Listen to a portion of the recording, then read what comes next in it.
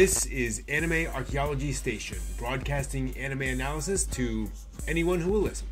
We have a basement archive full of an ever-growing collection of anime media. We tell you about it and explain the terms and tropes behind this unique medium. Thanks for joining us.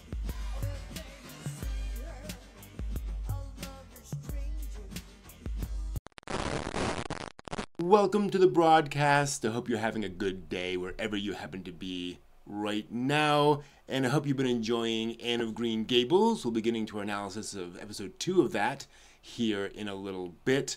Otherwise, I apologize if I'm a little scatterbrained today. As I mentioned last time, we have this Arts and Culture Festival coming up here pretty soon, and I've been asked to go to that, but I need to make sure the tower is okay while I'm gone. Thankfully, there's a local girl who has been getting into anime, and she's volunteered to take care of the tower while I'm away. And the reason I'm a little bit frazzled is because I'm trying to document everything that needs to happen to keep the broadcast tower broadcasting. And that's just a lot of stuff I probably should have documented, years ago. So I'm in the middle of doing all of that, but don't worry, we'll get there. I do want to talk about the staff of Anne of Green Gables before we get into it, though, because there's some interesting notes there. So let's head downstairs and do that. All right, here we are back down in the research room, starting with a staff spotlight on Anne of Green Gables. Some of the major folks involved in the making of this anime series. And we'll start off with the director, Isao Takahata. Now, Takahata is best known for Grave of the Fireflies, and that's kind of unfortunate in the sense that because Grave has such this grave reputation that I think people see him as somebody who makes really dark, sad, hard to take anime. It really limits the amount of folks that actually watch his stuff. And don't get me wrong, Grave of the Fireflies is an amazing film, but he's done so many other things that are so much lighter, so much more uplifting than Grave of the Fireflies is. And not that Grave of the Fireflies is sad throughout, but you know what I mean. If you've ever seen Grave or you know his reputation.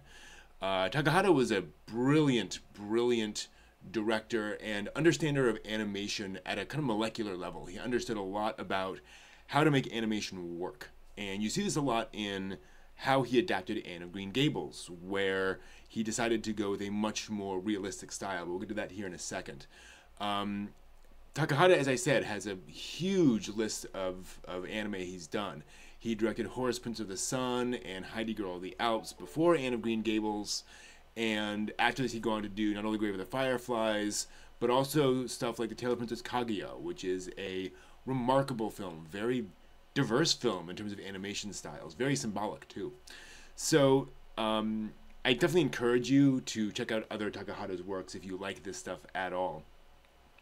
Point being, here was somebody who definitely had a lot of experience behind him and was very much applying it to Anne of Green Gables. Also working on this was a guy named Hayao Miyazaki, who you've probably heard of. He assisted with scene setting and layout. This means figuring out what would be in a scene and how the different characters would be laid out in a scene, right? So if you were in the kitchen of the Cuthbert home of Green Gables, what would be kind of the camera angle, who would be in the, in frame at any given time. So kind of storyboarding was a lot of what he was doing on this particular anime. Now he left after about 15 episodes. He was getting busy with other stuff like Castle Cagliostro. He'd been working on Upon the Third, so working on the Cagliostro film, and then of course that led to a lot of his other films. So he's not in it throughout, but definitely very, very much a part of the beginning of this work. And Miyazaki himself noted a difference in Takahata's philosophy of animation with this compared to some of his other works. Takahata stuck to controlled, realistic acting in this. And you see this a lot in Anne of Green Gables, where the characters don't run and leap and do the kinds of kind of over-the-top movement that you see in anime. Even anime aimed at children would tend to have a lot of of extreme movements in there. I think of the characters that kind of leap 15 feet in the air from a standstill, right? You don't see that in Anne. Very controlled, very realistic. This is something he had done before in works like Heidi, but not so much in stuff like Horse Prince of the Sun and some of his other works. So definitely an artistic choice here to be very grounded in that. Miyazaki noted that as being remarkable. Also working on this anime was Yoshifumi Kondō, who went on to become a veteran of Studio Ghibli. He was the character designer, so if you like the character designs of Anne of Green Gables, that's the person to thank. Also the animation director, so basically the person responsible for looking at all the animation and making sure it's consistent and that all the different shots are working together and visually correct. He would later work with Takahata on films like Grave of the Fireflies and Only Yesterday. He also directed Whisper of the Heart at Studio Ghibli, so one of my personal favorite Ghibli films. He sadly passed away not long after Whisper of the Heart came out. So unfortunately we don't get to see a lot of what he would have gone on to do, but definitely a major hand in Anne of Green Gables. Obviously a bunch of other staff involved here. Many of them were folks who worked mostly on World Masterpiece Theater and other children's animation of the 70s and 80s, so if you look at that staff there. And then voice actors who, again, were working mostly in that period, 70s, 80s kind of voice actors. A lot of them who worked on other children's literature adaptations. So there's not a lot of huge connections between Anne of Green Gables and other like famous anime in the anime medium in general. This is kind of more focused in that children's lit area, except for these guys. So certainly notable, and those are kind of the big ones I wanted to call out about Anne of Green Gables. So hope you found that useful. Let's go on back upstairs. All right, hope you found that useful. We're going to get into the analysis here in a second. I'm getting there with the documentation. So I've got a binder full of documents and I'm building up. So I think we'll be good. Got a bunch more to write, but let's get into the analysis here in a second. I got Steve on standby. A few things to watch out for in this episode of Anne.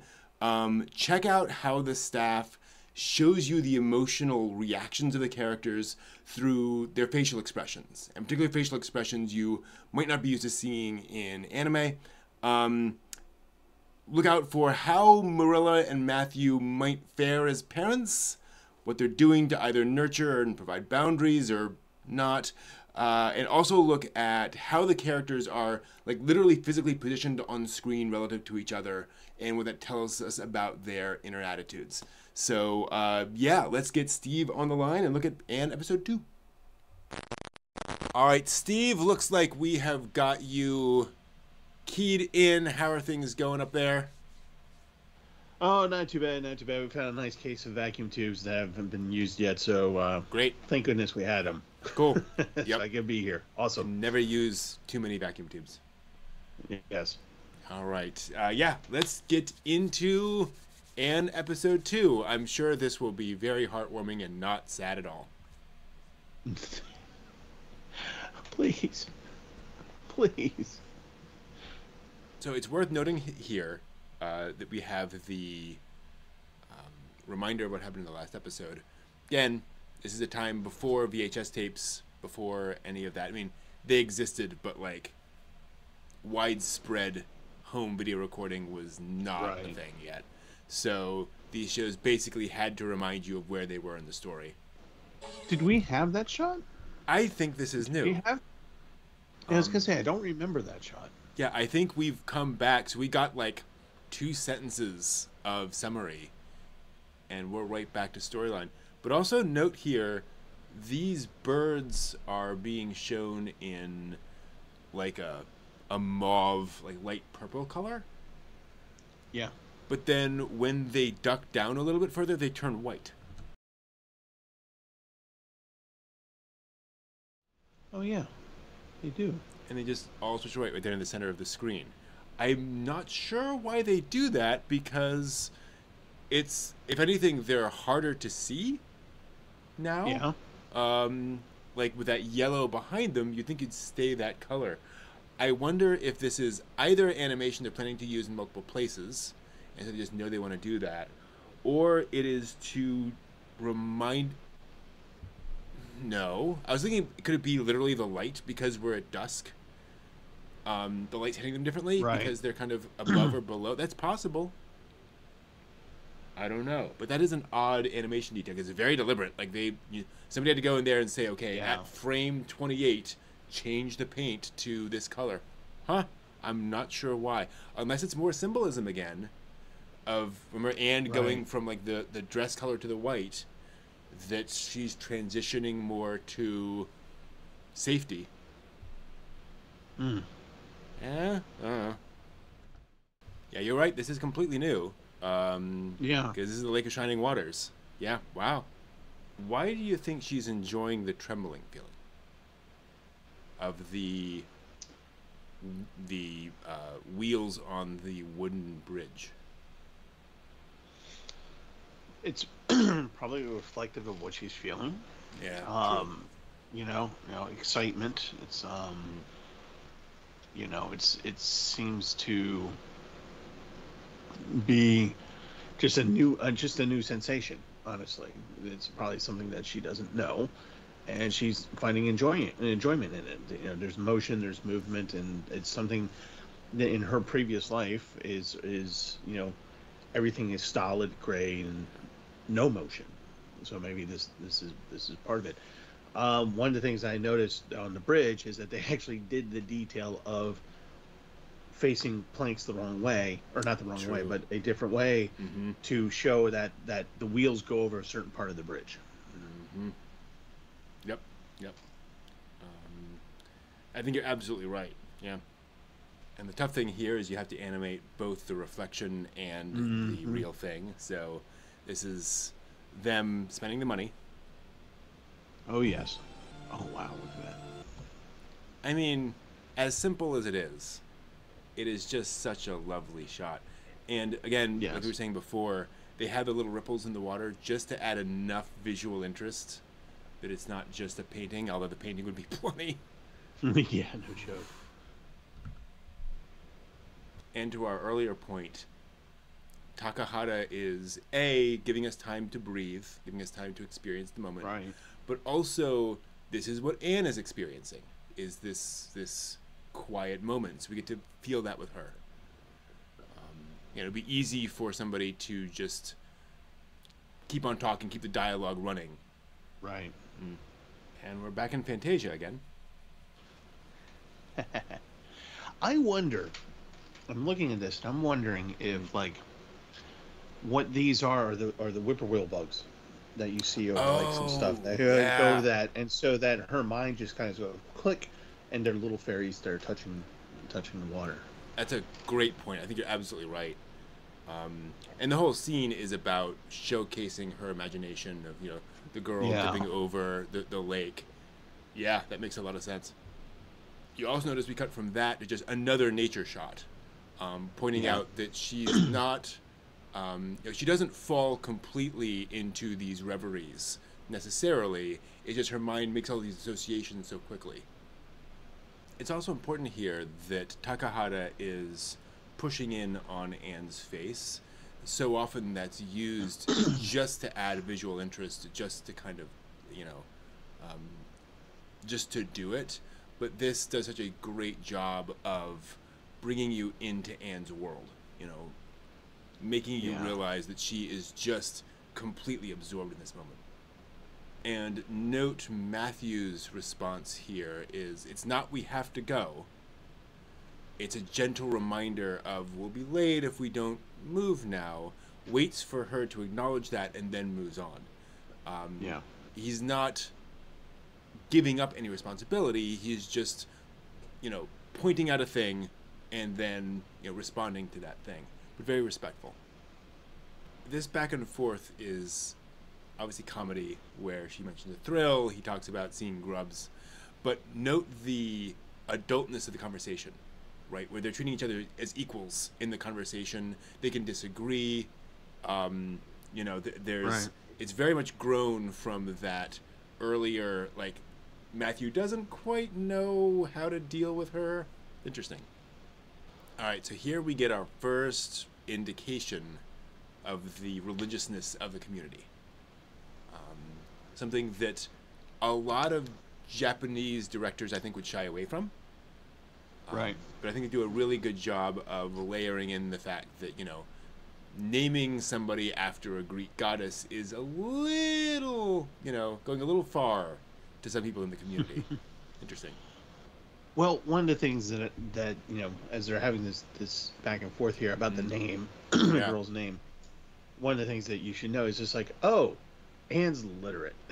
Yes, true. Great point. All right.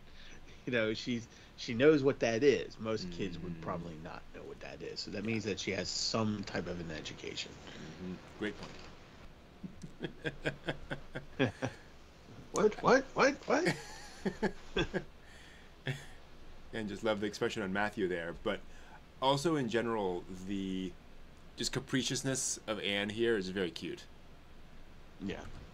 All right, now they do this fun little trick here to telegraph what Green Gables was, because she looks forward, and we go to the right, and we go back to the left, and it just happens to be at the far end of the left where we're going to go back and forth. Yeah. So you're expecting it at that point, but it lets the audience in on that feeling that Anne has of recognizing Green Gables. It's a neat thing, where it's like, okay, you got to figure out some way of doing it. And I remember when I first saw that, I thought, oh yeah, that must be Green Gables. It works. Yeah. Oh God, I feel that knife. Oh, stop twisting. Oh God. Yeah. Those two expressions just perfectly sum up both of these characters at this moment. Yeah. And actually, to that point, that's actually really smart visual storytelling. We have all of this ups and downs of Anne's emotions and so forth, and the last close-up we end on perfectly encapsulates their, feelings, so that when we now move to Green Gables, we know the emotional stakes of that. Right. And again, just see how much they're just letting this play out. No dialogue, no music, just we're slowly moving up to that house, making the audience wonder what's going to happen. Like, how is this going to, we know it's not going to end perfectly, probably. Also note the detail here. Note which windows have lights in them. Right. Just the ones on the ground floor in the what would presumably be like the living room, kitchen, the area where you're welcoming guests. So we know they're still expecting Anne. Well, expecting Matthew. A boy. Yeah, a right. boy. Yes. I do really appreciate here how they stop and you hear the sound of the wind in the trees. The wind, yeah. And Anne notices it too. But you also just see her looking around, and just that sensation of being in this new place and her trying to absorb it is very strong. And at this point, I feel like the audience has enjoyed thoroughly the first episode of just going from A to B. Yeah. Going from, from there and just going up in the ups and downs, and you realize we all know what's going to happen next, right? Yeah. We all know what's going to happen as soon as they walk into the door. So you're kind of feeling like, almost like, no, Matthew, get back in the thing, get back in the buggy, and let's just keep going. Just keep going. Just go. Uh-huh. We want that happy joy back and forth, going. But we know we have to move forward, and it's just kind of like the trees are like almost as if trying to warn Anne. I'm just like, all right, here you go. Yeah. Be careful with what you wish for. 100%. Okay. So, initial reaction from Marilla. They don't beat around the bush here. Her first reaction is, who's that? Where's the boy? Right. Not like, oh, hi. Why don't you have a seat over here? Let me talk to Matthew for a moment. No, it's very much a blunt, who the F are you? Yeah. Almost. It's just like, hi. Yeah. Yeah. You're absolutely right. Not addressing Anne at all. It's entirely to Matthew. Yeah. Yeah. There we go. Yeah. There is Anne's immediate reaction. She knows exactly what the implications are of this. And it should also be noted here, her reaction is effectively shock. She's not complaining that she's not being talked to. Right. She's not flying off the handle. She's just processing. What does Anne do? She looks at Matthew. Right. You know, you're the adult. You need to fix this. Yeah. Or not even so much, but just like, you're the nice adult. Can you fix this? Yeah.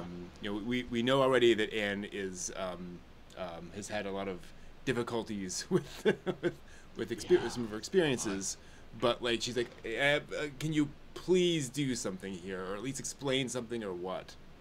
Oof. Yeah. Now Matthew is, in a sense, doing his best here, right? We'll ask what's going on, and he explains. He is, you know, going through the situation, and then he's like, well, you know, Charlesby pointed out, this is not an era of cell phones, so he saw Anne there. He's like, well, either I leave her at the station for whatever hours there might be there, or I just take her home, and you know, at least there's some place she can be. You know, I'm not going to abandon this little girl out of nowhere. So it's not an unreasonable thing for him to do, because there's just no information for him to work off of. Right. And just her, you know, her initial response of all this, as if she's furniture and not really there. You know, and kind of when we go back in the first episode, we're realizing that the whole reason why they want a boy to begin with is so that he can do the work. Mm-hmm. And so would she have treated the boy like this as well? Or maybe talked around the boy or whatever? Mm-hmm. You know, she's not really coming off as somebody who wants a kid. Right. Like this is not I want to adopt a child to love and nurture and grow. Mm-hmm. This is a practicality that she's working through, and she's treating it as such. And Matthew is just kind of coming from this angle of just like going, well, I don't know what else to do. What did you want me to do? Leave her in the elements, yeah. Right? and you know, and he's just, but he's in his own way kind of being like the only adult in the room, where he's just like, I'm not going to leave her there. I had to bring her home. Yeah. And this is what happened. And you know what? We're just going to have to work this. Mm-hmm. And you know, poor Anne is standing there just like, I know this scene kind of, and I just had this wonderful ride in. I really want to be here. I want to. And then this woman is just like, I don't even know who you are. I'm not even addressing you. Matthew, what's going on here? Why did you do this? And you know, Anne is just like, she can already see herself going back on the train, right? It's an immediate, you are not wanted. Yes. Yeah. I love the symbolism here, where on the one hand, this is kind of loss of control of the body, but also this is what you do when you come home, right? You put your baggage down. So there's kind of that dual symbolism where that's clearly not what she's intending, but it's also playing off of this should be her home. Right.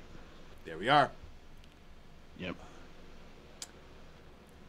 And that self-awareness, right, that not only is she is understanding the situation, but also immediately taking it personally, right?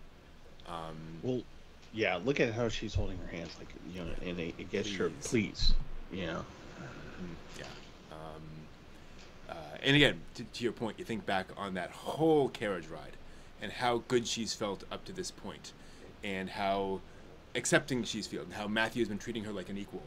And now suddenly all that has been just completely pulled out from under her. Mm-hmm.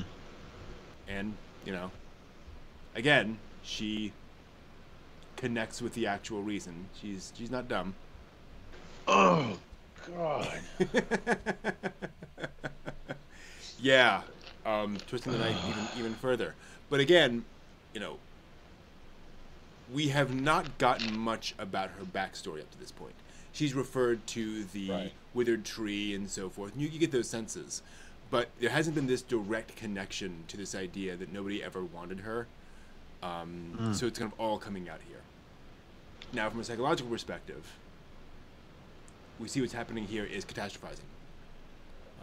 You know, she gets this rejection, and the result is, well, A, you know, it's bound to happen, and B, because something good happened to me, something bad should happen as well. Right. There's this very sort of corrupted view of herself because, you know, she's not had the most uplifting of childhoods.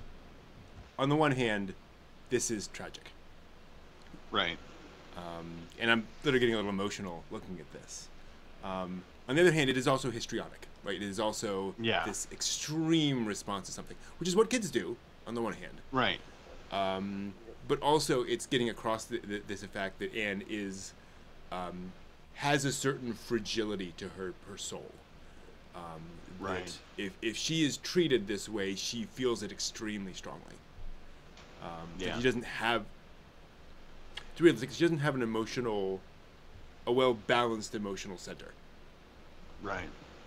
She's going, this is your fault. Yep. I mean, this is what like, somehow you screwed up. This is your fault. What are you doing here? I can't have this.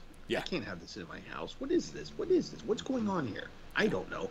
This is a woman who should not have a child. Her neighbor was right.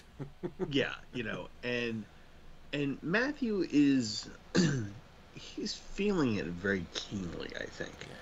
And he's desperately trying to figure out what to do. And you know that he likes Anne. I mean, we that relationship has been established. And in the meanwhile, neither one of them has said anything. She's about to, clearly, but they haven't said anything yet. But all you hear is Anne's whimpering, and you're just like, and I think it's intentional for this sound and for this look, for the audience to look at this and goes, please, somebody effing say something, please make this stop. Exactly. I don't want this to keep going because it's hurting, and please do absolutely something. And to that point, you know, you have a literal whimpering child on your table. What are the adults doing? A staring contest. You know, Matthew should be doing something about Anne, if not just putting a hand on her shoulder or something. Right. Marilla should be doing something to address it. No. Like that is a detail to this situation. Oof. I'm sorry. All right. So this is very much the kind of tone of the original book, where there's a certain commentary by the author on how well or poorly the characters are handling a situation. I just love that Marilla stepped lamely into the breach. Yes. Just to point out that, well, she's gonna do something. So her first attempt at care is to essentially deny Anne's feelings. Yes. That this is not a big deal. And this is coming from a self-centered place, because Marilla wanted the boy. Well, Marilla's not crying that she doesn't have a boy, because Marilla has options. Marilla can send the girl back and try again. Anne does not have that ability. Anne doesn't get to try again. Anne gets to get sent away. This could be a short anime if Anne gets sent away, but we know she's not. But Marilla's point is just like, I'm not upset about this. There's no reason why you should be upset about this. It's not. It's a mistake. It's not your fault. Maybe that's what she's trying to get at. But still, it's like not what you say to a crying child. And so Anne's response is almost really appropriate. Like, it is. Yes, there is a need. And in fairness, the exact line is, "There's no need to cry so about it."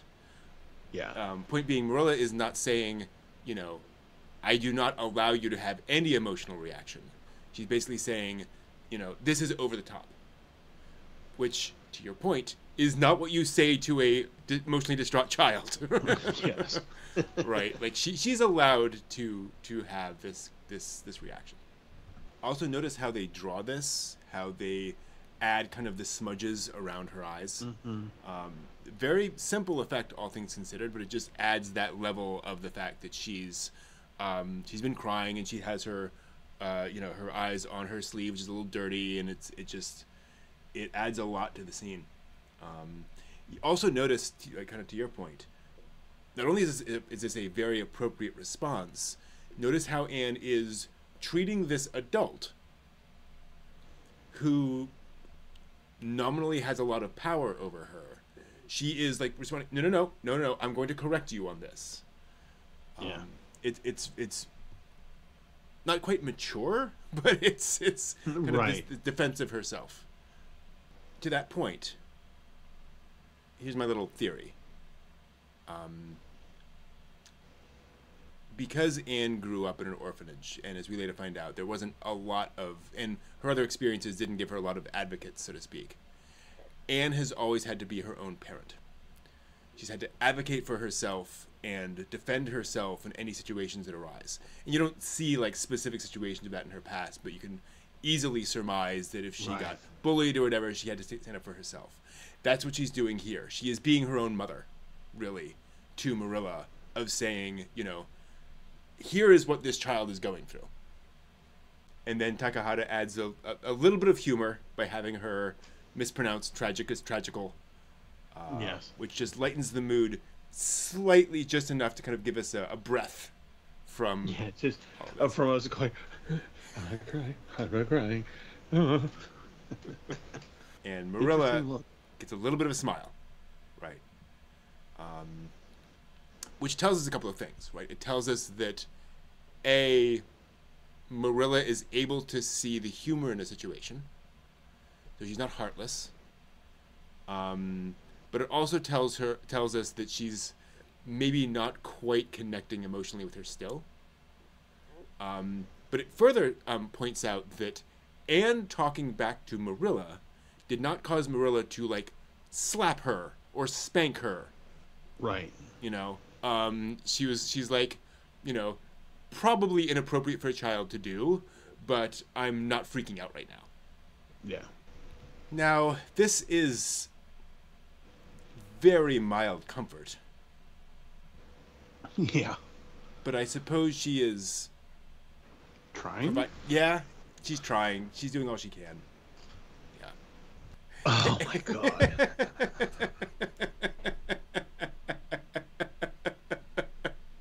I forgot. I assumed that he knew her name. Oh, my goodness. Oh. With all the words that came out of her mouth, her name was not one of them. Yeah. Oh, boy. She's like, dumbass. And again, setting up, what is the relationship between these two? How good parents are they going to be? Right. Like, clearly there's some tension. I'd forgotten about this. She asked her name. Will you please call me Cordelia? I love this. All right, a couple of things here. First off, her imagination is immediately, flying off. Tears are gone. But also this idea that underscoring her desire to be a different person. Yeah, it's kind of like coping, like her mind is just like literally just like, okay, you just went through this whole thing. Yeah. You are disturbed, or not disturbed, but upset, distressed. Yeah. And so we're just going to go into fantasy mode. Please call me Cordelia. And when you stop and think about it, there's a certain logic to a kid. Hey, I'm not going to be here. Mm-hmm.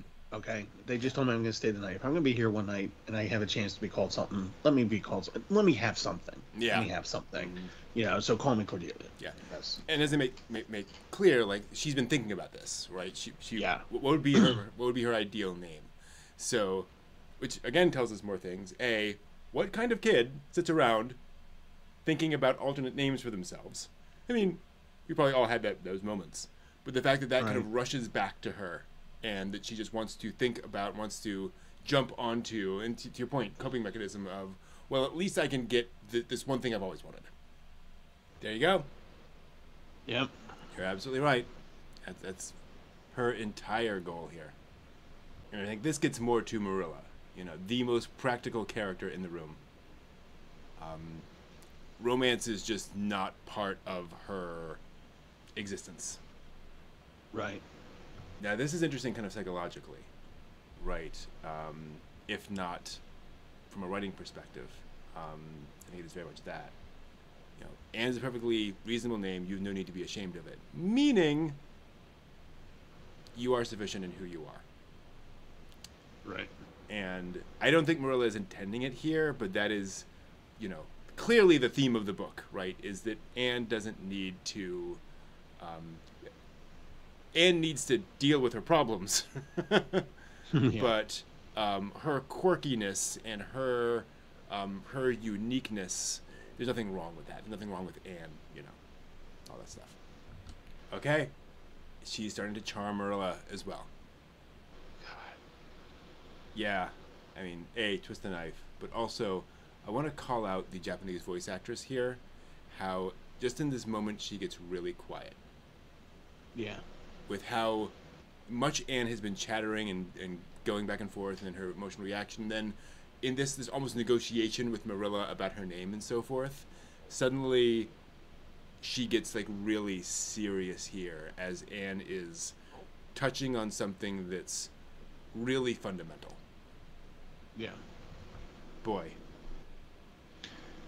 Yeah, she's trying to...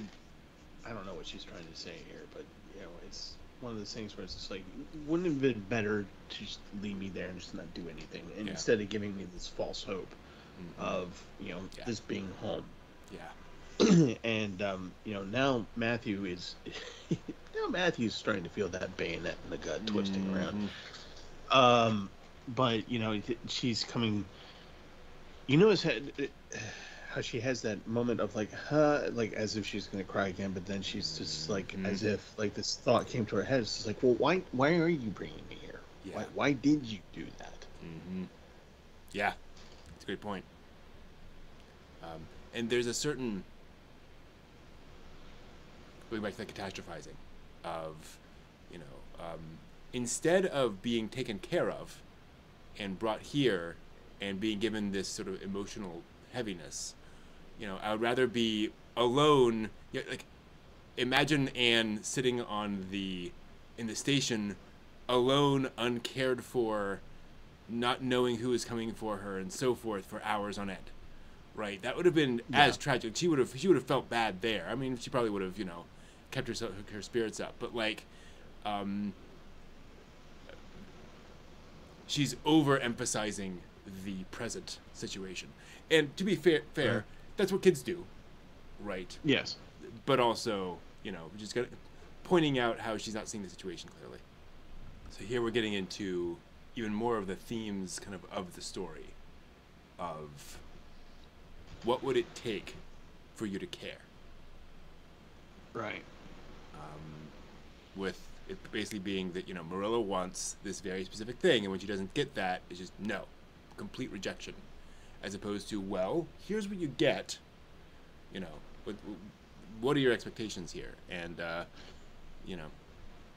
Yeah, I mean, when you stop and think about what Anne's pointing out is like, well, you wanted a boy.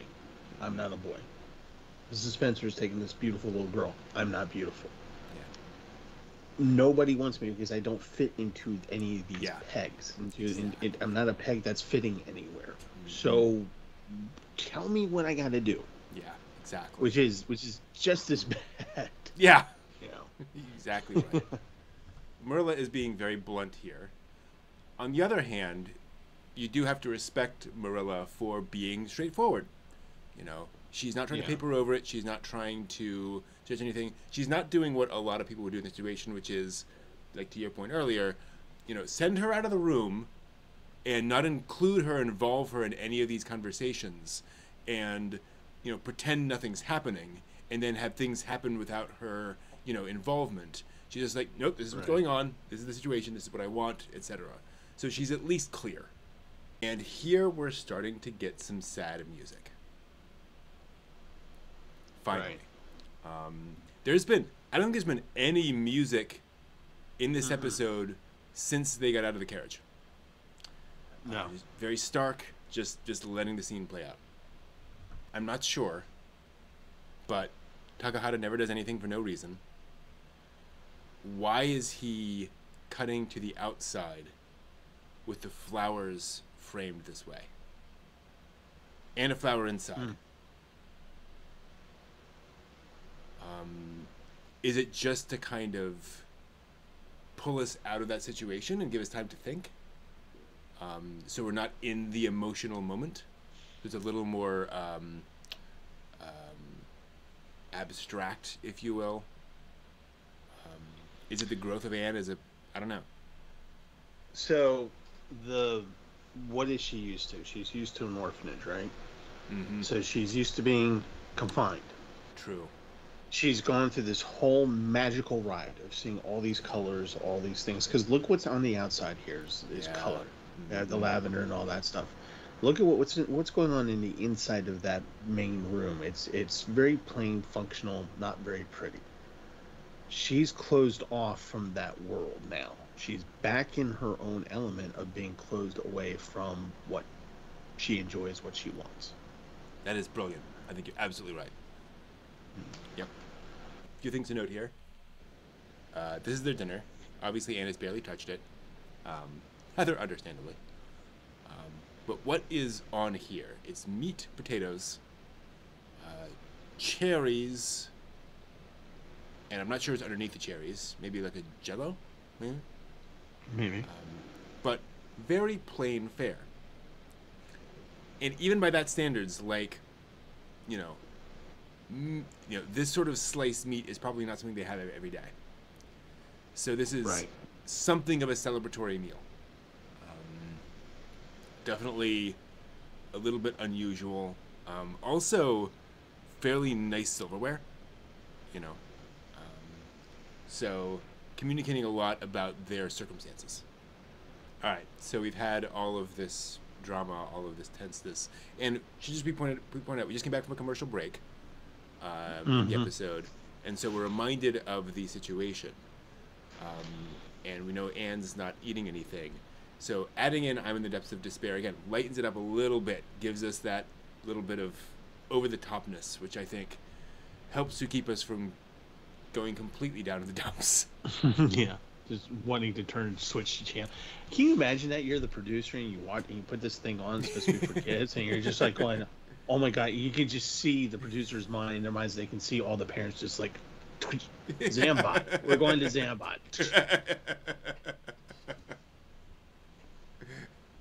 Going to Zambot, where all the kids have happy lives. Okay, switch to Idion. Nah. No. I love that shrug. Just like, what are you talking about, kid? Eat your meat and potatoes. Jeez. And again, setting up the very different outlooks on life here, where Marilla just cannot relate at all. Okay, now they're making another point here, which is that despite Anne being in the depths of despair, she still can't stop talking. Right. And as soon as she gets onto depths of despair, not even a chocolate caramel. Oh, I had a chocolate caramel. There's just this, she's just vivacious, shall we say. All right, and it should be pointed out, it's, chocolate caramels are a metaphor for being wanted. Yes. To Anne's defense, she does connect to the fact that she's being rude by not finishing her dinner, and so she is kind of apologizing that, please don't be offended, I just literally can't eat. Now, see what Matthew's doing here.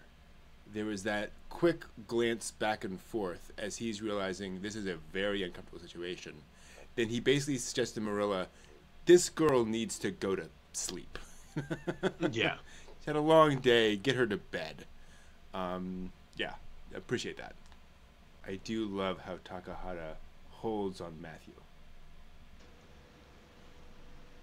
as Anne and Marilla leaves, because you realize here that Matthew is the linchpin of the situation.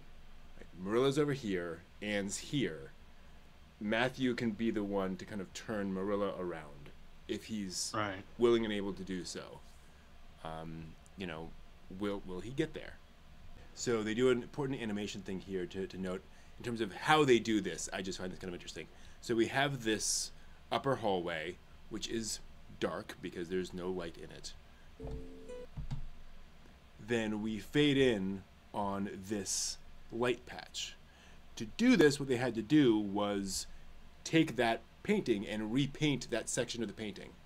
So they're literally fading from one background to the next, basically one shot to the next. And then when she comes entirely upstairs, they have a completely different background. They fade in on that so that you get that effect.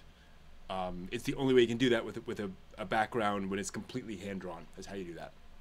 Okay, this is a little cruel for Marilla to say that she doesn't even trust Anne to put out the candle herself. That said, Marilla's only exposure to Anne has been as this very emotional girl.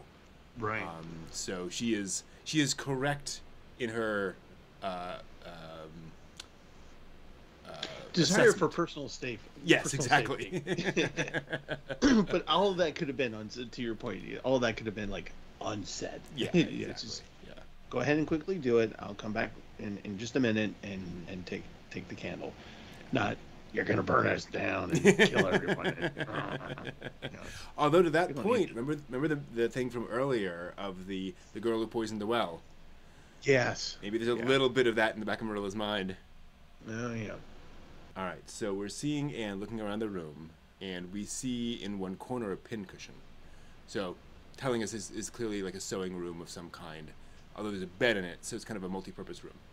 And going back to her earlier talk about having room for imagination. You know, very spare, very empty room. You know, not much space for imagination. It's also interesting to me that she looks up. Almost like a religious thing. You know, she's kind of looking upwards towards some savior.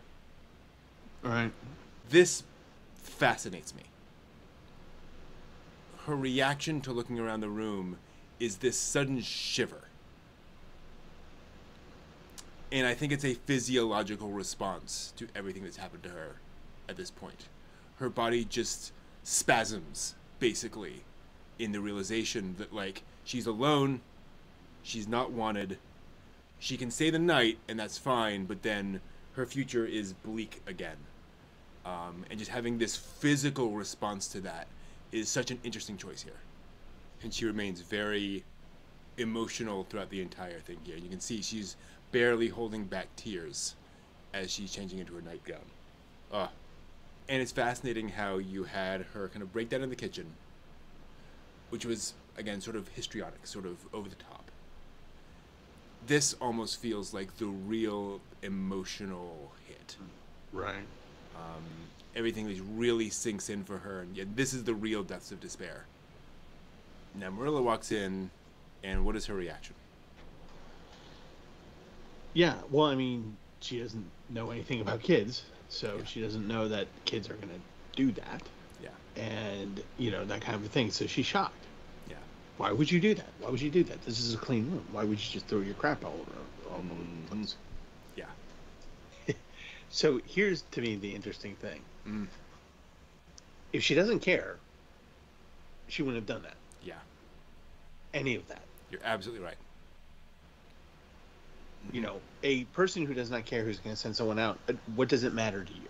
Yeah. What, you know, even if you are wanting a clean room, even if you are a certain OCD on a certain level, which I don't get the sense from her, but it's kind of like going, well, you know, no, if you're going to be here, your things have a proper place, and this is where we put them. And this is what all of our parents have done to us, right? Yep. You know, they just like, okay, you're asleep, I'm going to let you leave, but you can't leave your crap on the floor. You got to put your boots over here. We're going to fold up your shirt and put it here. And everything's got its little place. So and you need to know that. Even if she is OCD and just has to clean it up, note what she did not do, which is say, why did you leave your stuff around? Right. You know, you should have done something. No, she's like, let her sleep. I'll just put this stuff away for her. Right. Yeah, completely agreed. And here we go. Yep. So one of the more important moments, I think, in these episodes is the kind of surprising reveal of this. And I just love how well Takahata times it, where it's this quiet build up and he just says, good night. Again, trying to be nice, trying to be polite. And Anne just immediately, what do you call this? Yeah. And getting back to that earlier point where Anne has to be her own defender. She has to be her own mother. So she has to kind of respond back to this to say, no. Nothing's good about this. Exactly. Marilla is surprised. She shouldn't be. No. Right? This is a very reasonable reaction. But you can tell now she's realizing, oh, I hurt this kid. Yeah. Sound is very important in this anime. Mm-hmm. You hear her footsteps, you hear the dishes, you hear the smoking, you literally can hear the smoking. You can hear everything. And it's kind of like that way of just using sound to say, okay, this place is supposed to be quiet. Anne's in here and she is loud as F, right? And for good reason. And so now everything is keen. Everything has a note that has to be played in this episode, so that we understand that here's the tension. You're going to hear every single little thing until they start talking again, because because you need to focus on what they're going to say next. So this scene feels important to me. Yeah, 100%. Marilla's point is, you have to do everything yourself. Can't trust other people. Can't rely on other people. We should have done this ourselves. Don't know about that. Yeah. Also notice how Takahata is framing them. They are opposite. Which also tells us that Marilla is like, well, not gonna happen. Gotta fix this tomorrow morning. And Matthew's not thinking the same way. Boy, is Marilla convinced of her own rightness. Yeah. Not only do you have to agree with me, you have to agree with me to the exact same level of intensity that I feel it. And getting back to her earlier point, Matthew established that love for her, that, I don't want her to leave not because of how unfortunate it would be, but because I want her to feel good. I want her to feel safe and protected. And so he's still keyed in on that, where it's pretty sent her back because it's not her fault. It's she is so set on staying here. I want that for her. And so what Matthew is doing here is, I don't know, not quite offering an olive branch, but he's temporalizing a little bit. Yeah, exactly. And it's like he's trying to leave the options on the table by agreeing with her, but saying, well, I suppose, well, maybe. Keeping that gray space in the conversation, if you will. Because he can't just say no. He can't just say, here's the other option. But he just keeps on insisting that, well, maybe this isn't the final decision. There it is. There we go. She asks, what good would you be to us? And we might be some good to her. Oh, that's some good writing. It should also be pointed out that Matthew doesn't really have the words to describe what it is that Anne does to him. Right. He doesn't have a logical argument. He just keeps going back to, like, she's just interesting. And I appreciate that even though he can't mount an argument here, he still doesn't completely back down. Now, this is clearly true. Yes. Like, we get a very clear sense that Marilla does not need company, right? Yet. Right? At this point in her life, she does not need company. No. Not in the least. And would you want to be that company? Right, she does not seem like the most amazing company in the world. To your point, sound. just the dishes, just that. Matthew has basically given up the argument at this point. That it's just as you say, he goes off to bed. And we get this full face of her frown to point out that they're still in opposition. And again, they have not been looking at each other. I mean, they looked at each other briefly, but they're still at loggerheads, separate. Right, yeah. For those of you familiar with Anne of Green Gables, you know what this means. This is an important call forward, if you will, to a plot point that recurs frequently in Anne of Green Gables, is Marilla's headaches. So getting the first of them here. Also, not unreasonable after tonight. Yeah, no joke. Notice something here. Matthew is still awake. So is Marilla. So, right. You know, neither of them are comfortable with this idea that we have to send Anne back in the morning. Still running around their heads. Not only does Takahata do this interesting thing of like quick flashing back and forth between her and the cherry blossoms to make us think about that, but notice what's different now. These are not the cherry blossoms from before. Now it's at night, now it's dark, right? It's almost like the cherry trees are fading away. Yeah. Because they literally are. It should also be pointed out here, this was on a different background before, right? All the bright lights. So they had to literally take all of those frames of animation, take a new background, and reanimate that entire thing. You know, expose that entire sequence just to get this different shot. All of it. Like they basically reanimated the entire. Well, they didn't reanimate, but they refilmed the entire sequence just to point out that now she's in her dream. It's a darker dream now. All right, now it should be pointed out, because Takahata is not a jerk. What we get next immediately is the next episode preview, which is explicit acknowledgement that next episode is going to be better. Yeah. We're not going to take your heart and crush it and squeeze it and just mangle it. Oh God. And so, you know, it was a slog. I mean, from beginning to end of this episode, it was definitely an emotional slog. I mean, it's just, we had to build up. We know what's going to happen, then it happens, and we're just like going, oh my God, nobody in this building is emotionally equipped to deal with this situation. You know, and you're like, oh my God. So you're almost grateful for when the narrator shows up and starts going, so, they're unhappy and blah. Thank you, narrator, because everything else was just getting to be too much. And, and it's just a slog. I mean, it's like, here's the nail.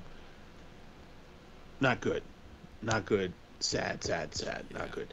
And but that's the point, is that you're supposed to feel the despair. Like she keeps saying despair, and even though there's funny points to it, or lighthearted moments to it, you're definitely not supposed to feel like, you're just gonna be just like, oh please do something, somebody somewhere, anywhere, do something, let her win the lottery, something, anything. Well, and you think structurally. You're going to have this sequence. Right. We have to have the down. And if Takahata had... Like, imagine if we got to the end of the episode halfway through that sequence. No one would tune into episode 3. Right. So you have to just condense it all into one episode and just let it ride. But yeah, I think it would be easy to rush this and to skip to the next morning where Anne's feeling better and so forth. I think a lesser director would have it's a very natural episode progression to Anne shows up, dramatic reveal, all this kind of stuff. She goes to sleep, and then she wakes up the next morning, and she feels better. Credits. Right. You get kind of that denouement.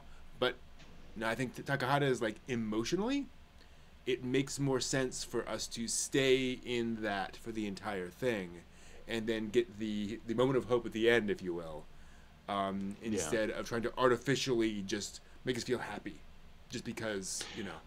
Right. Well, you know, you see that in a lot of anime today, where it's just like, okay, we got 50 episodes, guys, and we got to get through this. And you know, so let's get the depressing thing out of the way, and like, you know, have the happy joy at the end of the video, or at the end of the episode. And you know, so you don't have that emotional investment of why all of this is so important, right? So usually in anime today, you have that serious moments and stuff, but then there's the goofy, lighthearted, someone trips over and pie in the face, right? Whatever. And you know, then things become better, and people are happier, and then we'll find the way. We'll do the thing and find the way. This entire episode is literally no solution is actually given to us. You're right. Right. Absolutely right. No solution, and we're in limbo. And the thing is that what he did brilliantly here is think about the last time you were in a massive argument with somebody, where you were just in an emotional argument and you're angry and you're all that, and at the end of it, when it's done, especially if there's no resolution, what do you feel? You feel freaking tired. You know, you're exhausted. You're exhausted by the end of this episode, right? Because you're dealing with all this with no resolution, and you just get to the end of it, and you're just like, "Oh God, yes, please, everyone, go to sleep." And then smartly, they have the reveal at the end of the episode of going, "Okay, it's a new day, so here's some bright colors for you." And Anne is smiling, so you know. Please watch next week. So please watch next week. It's going to be happy. We please believe us. But it does give you. Again, smartly, the way they did it is that when they don't give you that resolution, of course you're going to watch next week, because you want to know how they got from I'm staring at the ceiling not knowing what to do to Anne's happy. How did we get from that to that? And that's really the thing, is, you know, to get you to go, okay, please, I want to see the happy. Give me the happy, you know. So, and to your point, I think a lot of modern anime, and a lot of entertainment in general, they want you to feel whatever they think you should feel in a given moment. They want the correct number of positive and negative moments in an episode to kind of make it all work. Instead, what Takahata says is, Anne is sad for this entire episode. I want you to feel sad for the entire period where she's sad. Yes. You know, you are in Anne's emotional space for this, really, that past 2 episodes fully. As opposed to, well, we're just going to, you know, give you a wacky animal stumbling over itself, you know, ha ha ha. Right. It all is of the same piece. It all comes together to make you feel what you should feel, given the emotional weight of the character. Yeah. Yeah. It's a lot. And again, Anne has had this really traumatic experience.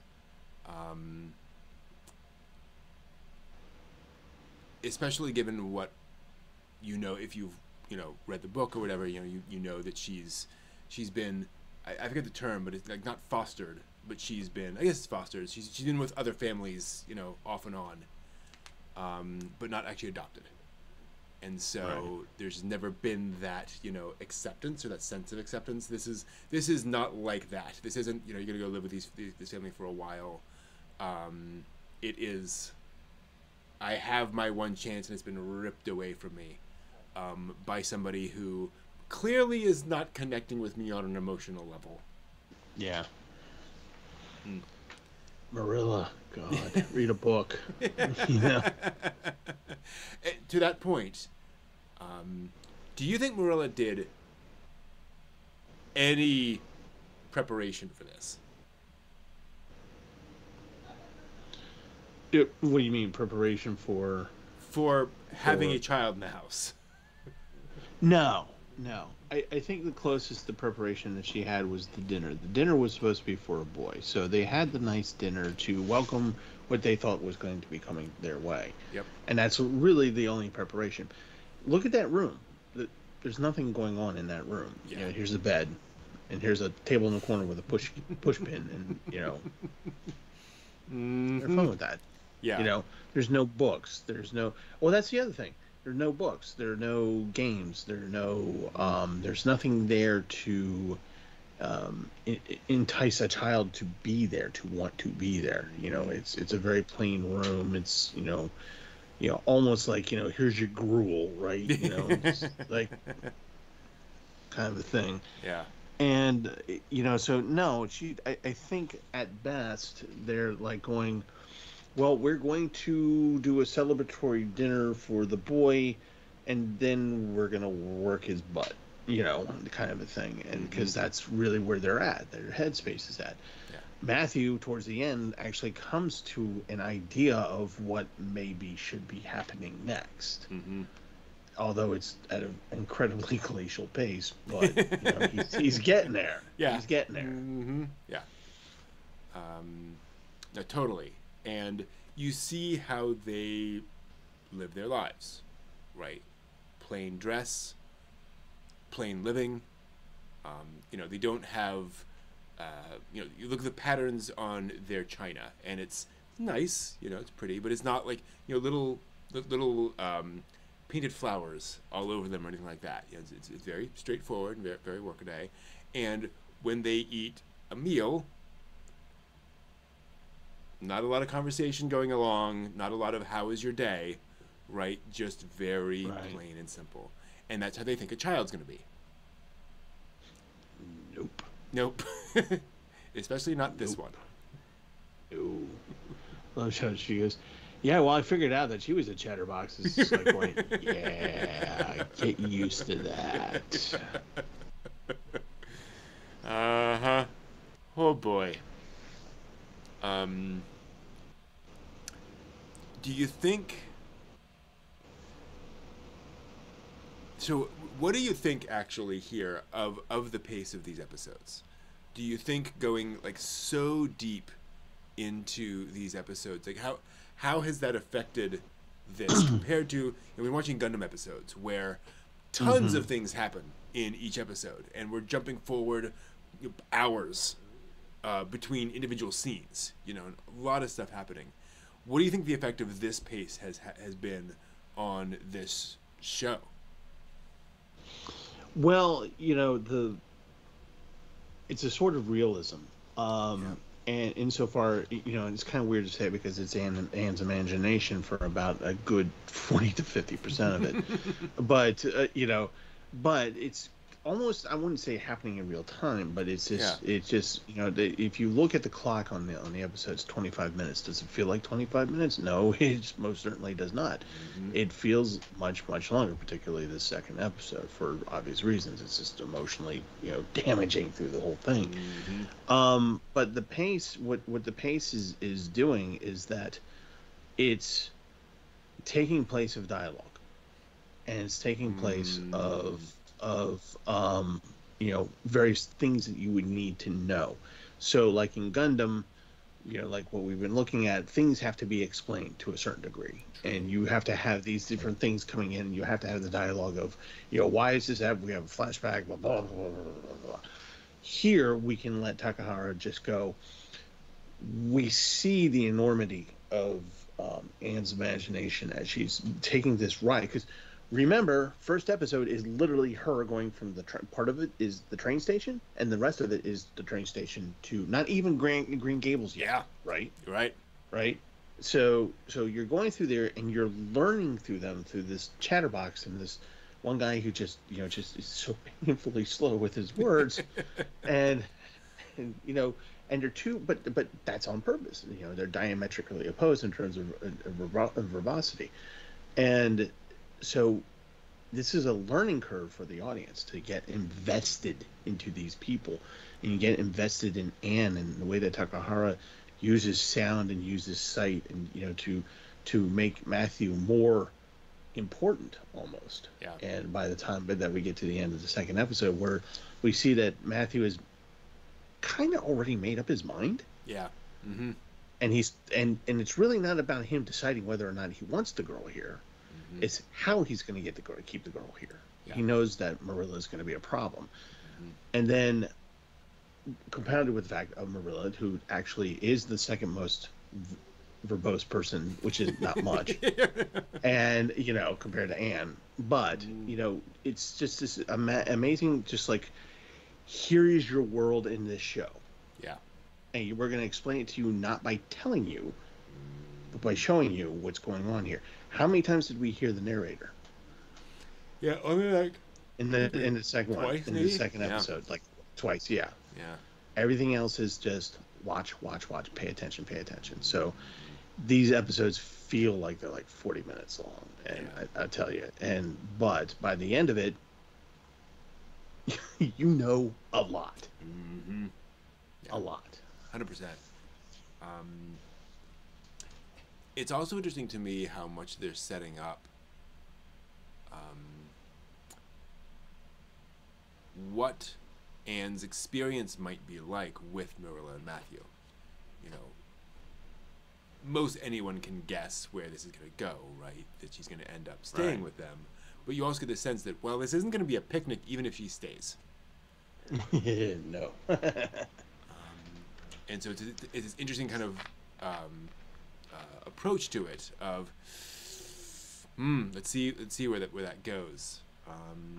It's also remarkable given you think about all of this stuff. And again, if you're all familiar with Anne of Green Gables, the friends she makes, all the various stuff kind of going on in Avonlea. We get no hint of any of that yet. We're still staying very much in this situation and waiting for all of that to appear. And we mentioned this, Diana, in there. We have not seen a frame of that girl anywhere. No. And again, I think it's Takahata's brilliance of saying, also, this is a show for kids. I'm not going to overwhelm you with detail. I'm overwhelming you with emotion. Yeah. And how. We need to focus on that and help you understand where all these characters are coming from. Man. God, if this was a drinking game on how many times Anne would talk, face down on the floor by now. Before the first commercial break of the first episode, I think. Yeah. She's a chatterbox. Now, to that point, it should be pointed out, like, a lot of Anne's more outre personality traits are a direct reaction to the experiences she's had, right? Right. So that sort of chatterbox thing is because she has been so socially isolated, right? It's how she kind of keeps herself interested and engaged, right? Is just constantly talking and keeping even a one-sided conversation going is better than the complete lack of exposure to simulation that she has had. Yeah. So you can see in so many of her personality traits those things kind of coming out a little bit, like that defensiveness she has, where those are things that she probably needs to buff out a little bit on her personality, Yeah. But it's understandable given where she's coming from. Yeah. Yeah. Any final thoughts? It's episode? Just like at this point, it's one of the things that you're gonna have to deal with in the first couple episodes of Anne is this, like, poor girl is starved for color, sound, anything, and and that is her reaction to all that, because otherwise you might almost see her like right eye go in one direction and like start bleeding out the ear because sensory overload, I gotta express, Mm-hmm. But no, honestly, like, this is part of like who she is that she has to express everything is on her sleeve, just about. Yeah. And and she's putting it out there, and she's just like, somebody pick it up, because I have no capacity to hold it in. That's a great point too, where there's also a certain desire for attention in that way, in that sort of socially acceptable way of like, she's just so hungry for anyone to care for her, and constantly talking is potentially a way for people to engage her and to at least get some attention from somebody. But her being a smart girl who reads a lot and so forth and so on, she's picked up that is a way to do that in a socially acceptable way. I think you're absolutely right. Yeah. Oh, so yeah, that's an episode where there's a lot to talk about, I would say. Yes. And just a few things. Just a few things. So be curious to see how episode 3 works out. Oh yes, indeed. Hopefully I don't bawl. Hopefully I don't bawl. All right, I hope you found that useful. I know I did. A lot to unpack in that episode, and good news is we're all ready to go for the festival. I've got everything documented, all right in one place. So as soon as she shows...